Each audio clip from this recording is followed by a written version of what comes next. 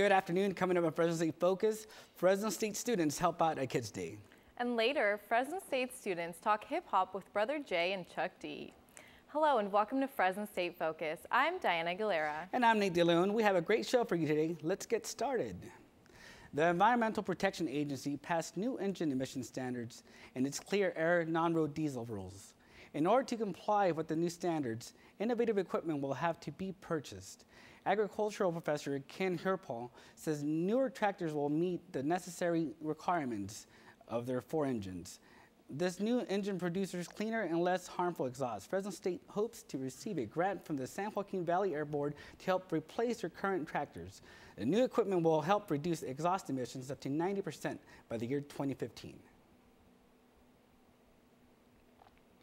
Every February, our nation celebrates Black History Month, but students at Fresno State are working to promote Black culture in more than just 1 month. The university's chapter of the NAACP is pushing for a wider education on minority culture, specifically Black culture. In honor of that goal, the club is hosting an event to let it be known that their pride should be shown all year round. The event, called Black is Beautiful 365, will be held on April 4th in the Satellite Student Union and is free for all to attend. The Fresno State Farmers Market is moving to a new location. Thomas Donatelli tells us about the location.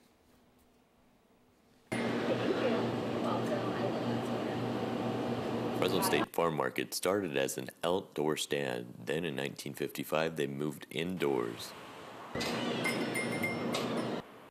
This month, the market will be moving into a 4,000 square foot building. As the campus grows, so does the farm market. The farm market includes tasting areas for award-winning Fresno State wines, plus the selection of Fresno State's ice cream, milk, cheese, seasonal fruits, and vegetables, top quality meat, raisins, nuts, plants, and much more. Products at the market are sold seasonally. Student manager Drew Saley tells us about customer favorites. I would say the best and busiest season for us would be our summer season when we have our sweet corn available. All the customers around the valley come for just our sweet corn, but also different rare products.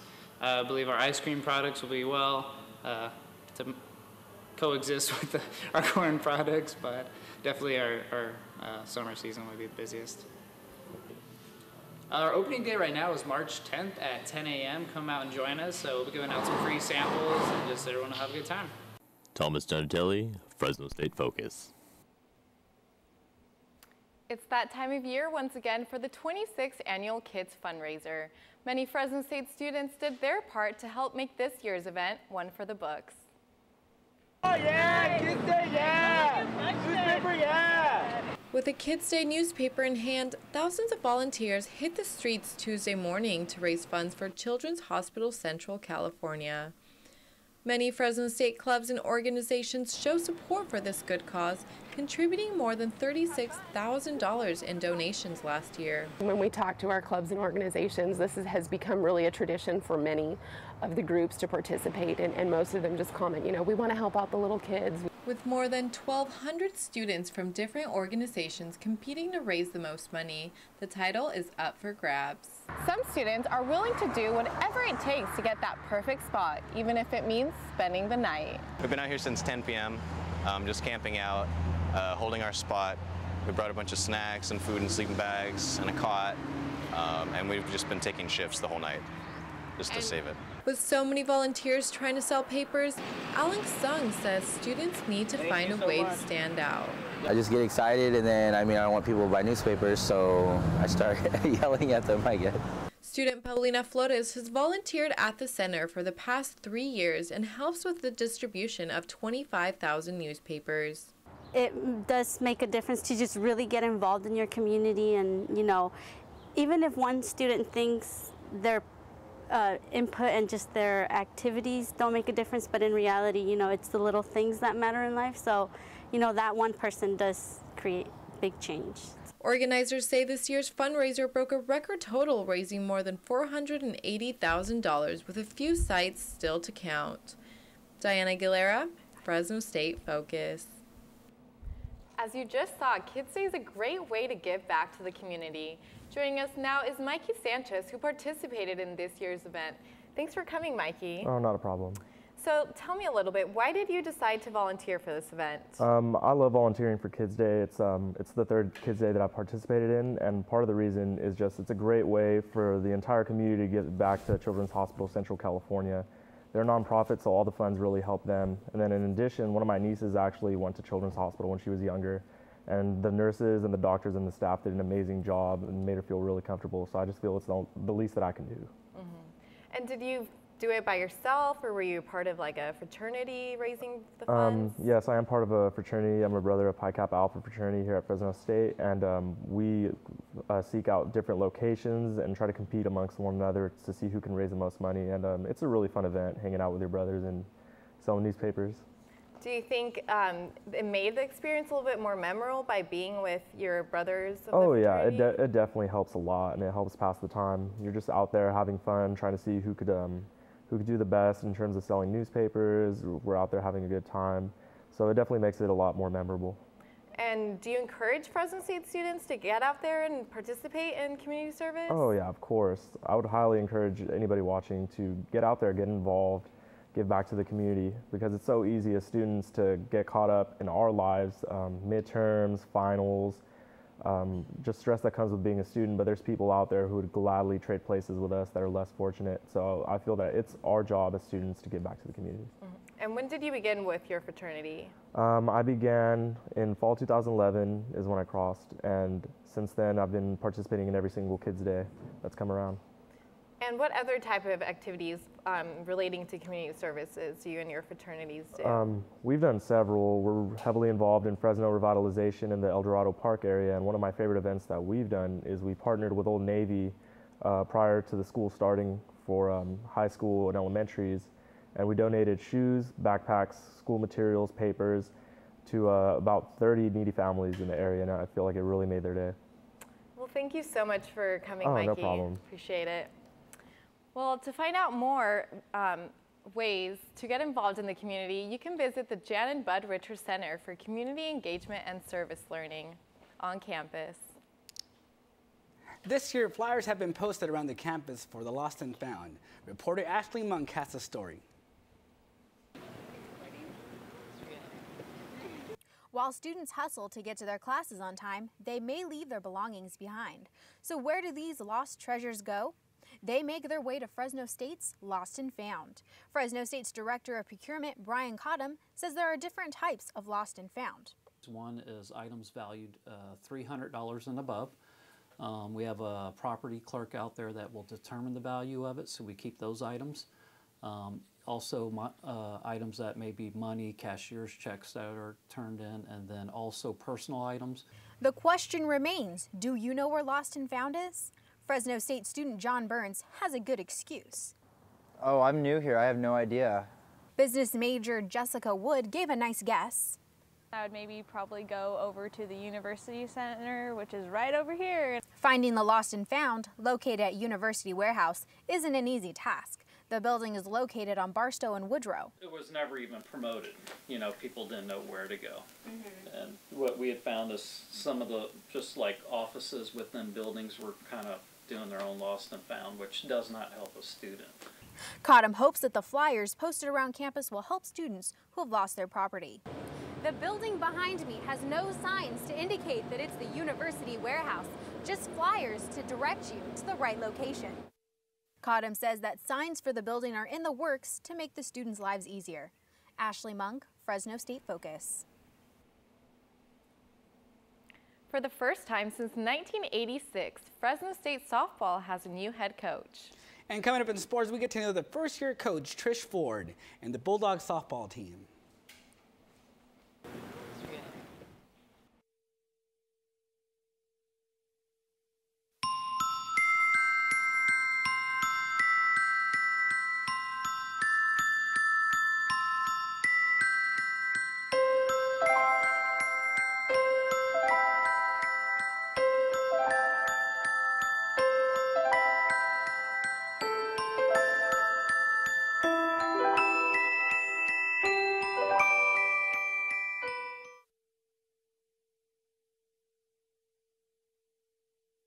I am Fresno State, and I'm going to show you why. Here's the beautiful and newly constructed Henry Madden Library, which has a massive collection. The Save Mart Center, which is our sports venue and one of the best attended in the entire country. We're absolute pioneers in the agricultural sciences, having led to the production of the first university winery and drawing in a diversity of students to achieve academic success over the past 100 years. And you know, I wish I had time to tell you about everything else, but in reality, I think you're just going to have to come see for yourself. This marks the Bulldogs' first season in the Mountain West Conference, but the road to get there was not easily traveled. The 2013 Fresno State Bulldogs. Although the season has started slow, Coach Batesel knows that playing tough competition early will lead up to better play when it comes to conference games. Well, I think that's it. I think we're going to get our bullpen turned around, find some roles for those guys that they can sit into, and get the middle of our order with those veteran guys, the few that we have. If we get them going, that'll change everything. The team plans on staying positive and working hard. Batesel has potential of a very talented team and is going to lead the way he knows how to. Well, you know, nobody wants to get off to a poor start, and everybody wants to get this going in the right direction, and that means somebody's got to step up. Going into their series with Cal Berkeley, the Dogs are 3-8. Starting pitcher Will Monroe says our young team is up for a challenge and believes early setbacks won't stop the team's drive. We're gonna pull through. We're just grinding right now, trying to get things to go our way a little bit. It's gotten off to fast starts, and we're trying to contain that the whole way through. We just got to stick with our system. Coach Bates has a great system here. Coach Rousey with the pitchers. We just got to stick with our system. It worked all fall. We had a lot of success, even though we're just playing ourselves. We had a lot of success against each other and for each other. The team knows what they need to fix before conference play. With the help of Batesel and the rest of the coaching staff, fans should be ready for good things to come. With a new season of Fresno State softball comes a new head coach. Jeff Perlmutter has a story at Bulldog Diamond. 4603 and go Dogs. The Dogs won the St. Mary's game. Let's go Dogs. The Bulldogs wrapped up their long weekend with an 8-0 Mercy win over the St. Mary's Gales on Sunday. With new head coach Tricia Ford at the helm, freshman pitcher Hannah Harris says Ford's energy is the reason for the team's chemistry. She's just brought so much passion for the game and energy, and it's really like rubbed off on all of us. Everybody is like always ready to come out here and practice and play, and we just really enjoy playing for her. In her inaugural season, Ford has led the Bulldogs to a 15-11 overall record and says her young team's hard work and effort is starting to pay off. Yeah, I think that, you know, when I first took over, we're really young as a group, so they, you know, kind of were deer in headlights, you know, trying to figure out what my expectations were going to be, what our staff's expectations were going to be, and how we're going to execute it. So they've really done a good job of sticking to that process, and they're starting to see some of those benefits. With players like sophomore Michelle Solomon, who hit a monster home run on Sunday, Ford feels the team has progressed and the future is bright. Yeah, I'm just proud of their progression. I mean, we're a very, very young team, and so for them to be able to keep getting better game by game, and, you know, there's been some games that we've thrown away, and, you know, I just keep telling them as long as we learn from this, you know, it's all going to work out at the end. Overall, this weekend served as a test run, and head coach Tricia Ford led the Bulldogs to a 2-1 record in her first Fresno State Classic.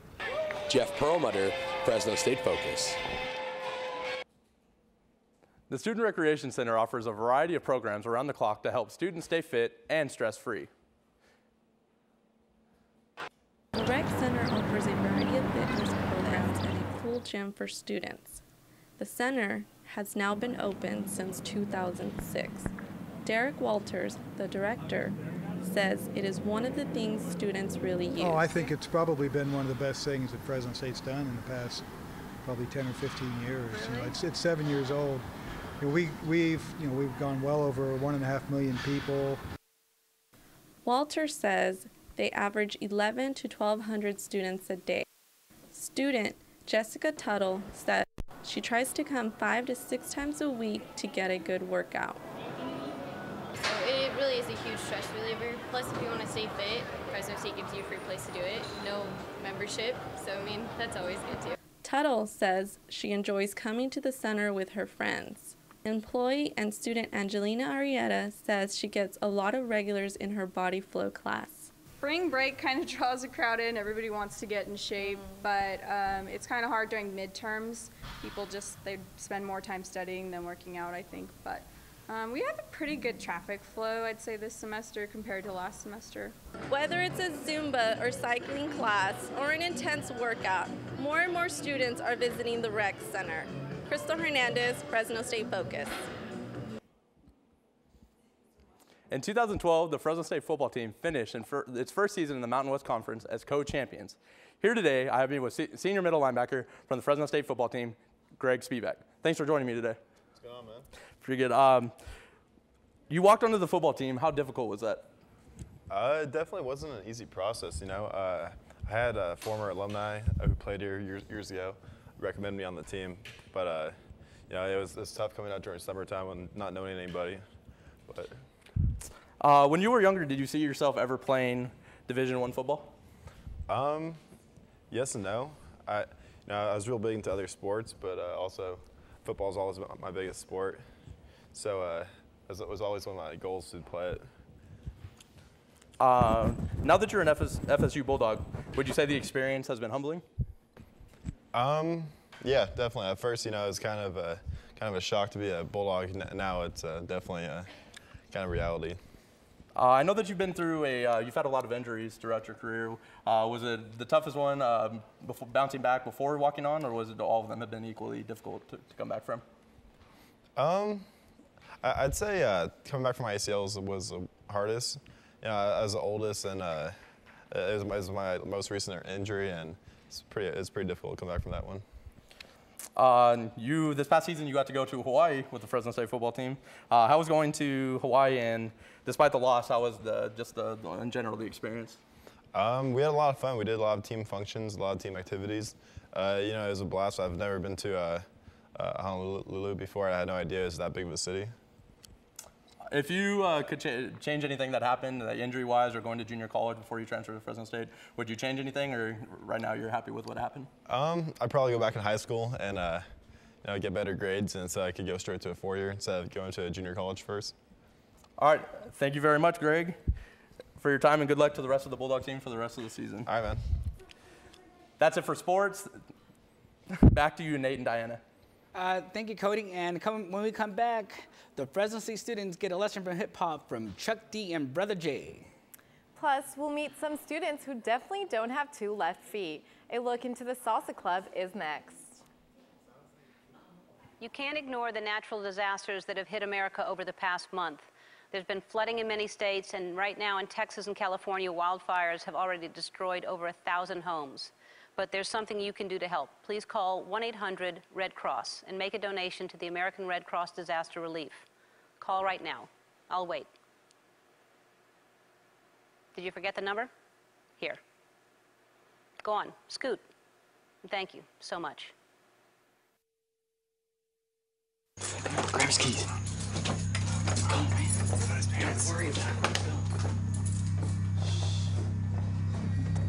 Hurry up.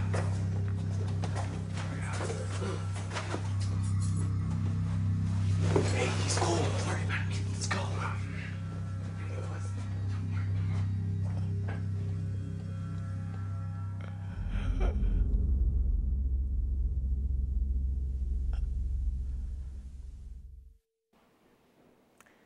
The Africana Studies program put on another presentation in honor of African Peoples History Month.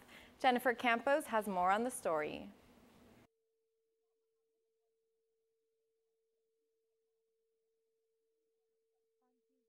March 5th, in the Industrial Tech Building, students gathered in room 101 to watch the presentation by Brother J and Chuck D.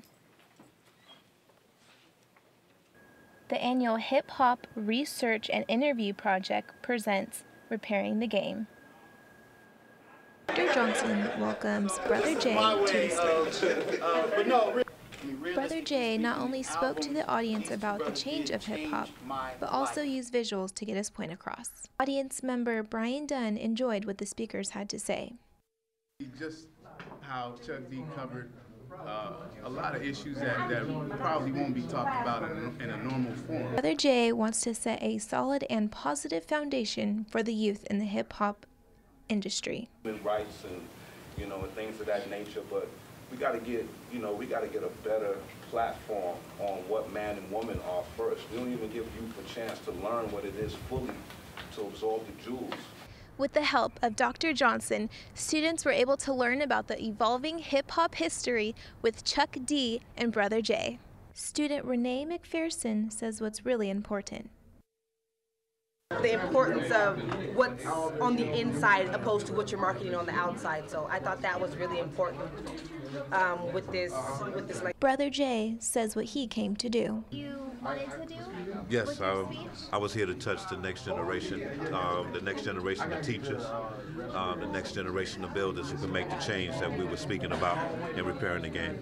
Ending in a standing ovation, Brother J knows he touched many lives. Jennifer Campos, Fresno State Focus.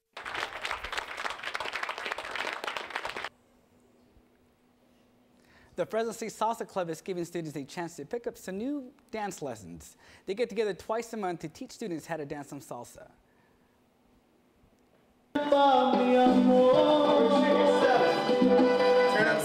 On the second and fourth Friday of the month, students gather at Fresno State to learn how to dance salsa. The Fresno State Salsa Club gives lessons for free. Travis Beasley is a student at Fresno State. He is also in charge of promotions and advertising for the club. Yeah, we always do at least 2 lessons. We always do a beginning lesson, and then we do sometimes we do an intermediate/advanced lesson, or we'll do a bachata lesson or a cha-cha lesson. But we always have a beginning salsa, and it's always from 7 to 8 is our lesson for an hour, and then we do social open dancing from 8 till 10:30. 1, 2, 3, overshoot. You're 7 behind and in front. 5. The club gives you a chance to meet new people and grow strong bonds. And Nelson Gonzalez is one of many students who comes for the lessons. But they're very social. Like, they're very nice. They're like a little, small little family.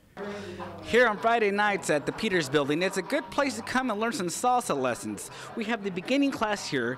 Next door, they have the intermediate class, and they also have the advanced class. It's a good way to learn some steps they can show off when you go out with your friends. Fernando Flores is a singer and is one of the salsa instructors. He recommends students come out on March 22nd to take advantage of the lessons. It's a really fun social activity, and everyone's very friendly. You don't really have to worry about anybody, making fun of you or being mean. Everyone's here to have a good time. Nate DeLeon, Fresno State Focus. That was a lot of fun. Definitely worth checking out. Today on the show, we have the treasurer, DJ, dance instructor for the club, Carlos Camarena. Well, you're a busy man. Can you do me a favor? Tell me a little bit about the show, about what you guys do out there at the Salsa Club. Well, like I said, we are a Salsa Club. It's a great time. Like you said, we meet twice a week. We're basically a club of students. We put this event on twice a week for students to come out and learn in a way that's it's not a pressure of a club. There's a lot of local places to go out and start dancing. There's a lot of places that you don't necessarily usually have to pay for lessons, and it's a way for students to come and enjoy a place among students where we get the chance to work with them and show them, learn something new, meet some new people. Now, what are some of the dances you guys teach there? Obviously, we primarily focus on salsa. In other places, we do teach bachata, another dance style. We teach merengue, and we've also taught cumbia in the past as well. Now, if you're a beginner, is that a comfortable environment where you're going to be able to learn steps? How easy is it to learn these steps? Yeah, instead of just a traditionally, real formal classroom environment, we're all students. We're all learning something together. You get to meet a lot of great people. And the beauty of it is that we do get to work with you on a personal level. It's not exactly a huge dance classroom. You're not amongst other people that you necessarily have to be embarrassed by, or embarrassed to, maybe mess up, or maybe to learn something new. It's something that a lot of new people go in, and it's a platform for students to learn something different. And where is it held?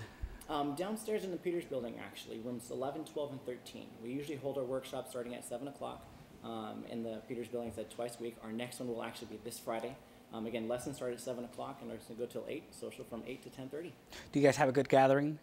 We've been getting pretty consistently about 20, 30 somewhat students. Obviously, this last week, the weather didn't exactly work in our favor.